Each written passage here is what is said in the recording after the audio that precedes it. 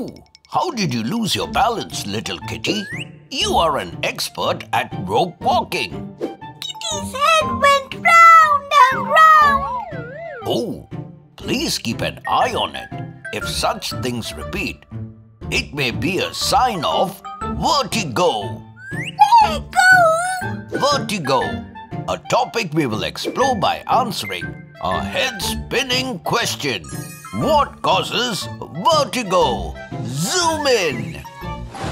So, what is vertigo? In simple terms, vertigo is an intense form of dizziness where you feel as if you or your surroundings are moving or spinning while you are standing still. This sensation often makes you feel off balance, sometimes to the point where you might feel like you are going to fall over. To understand why this happens, let's first learn how we maintain our balance. To help us maintain our balance, our eyes inform our brain about what we see, while our muscles and joints inform our brain whether we are moving or standing still. At the same time, a part of our ears, called the vestibular system, also becomes involved. Its job is to understand balance, our positioning, and when we are in motion. This system includes the saccule and utricle, which help us determine which way is up and down. It also has semicircular canals filled with a special fluid called endolymph. These canals sense when we are turning or rotating our heads. Typically, both canals on the opposite side of the head send similar signals to help our brain understand our head's movement correctly. The vestibular system integrates all this information with what our eyes see and what our muscles and joints feel, providing a complete picture of our body's position and movement to maintain balance effectively.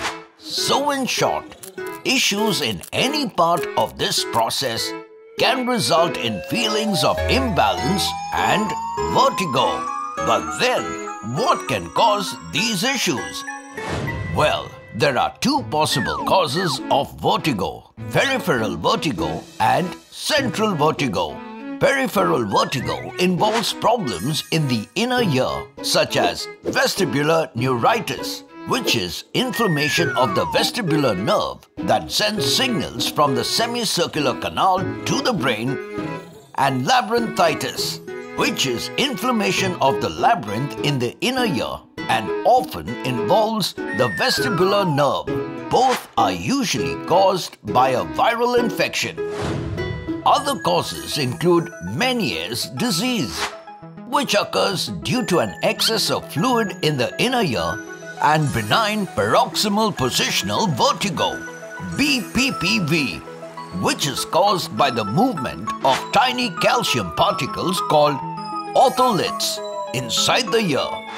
These particles typically aid in detecting head movement and its relation to gravity. However, when they become dislodged and move into the semicircular canals, they can cause dizziness by disrupting fluid movement and sending conflicting signals to the brain. On the other hand, central vertigo is caused by problems in the brain, especially in the brainstem or cerebellum, which are important for balance and spatial orientation. This may include migraines, strokes, multiple sclerosis, tumors, or head injuries that damage parts of the brain responsible for balance.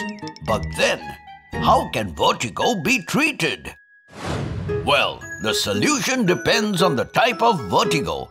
But fortunately, peripheral vertigo usually resolves on its own with proper rest, avoiding sudden movements and taking prescribed medicines.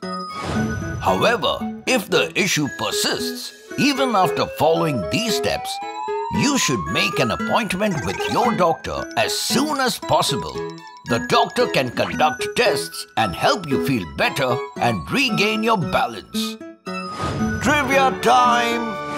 Did you know nearly 40% of US adults experience vertigo at least once in their lifetime?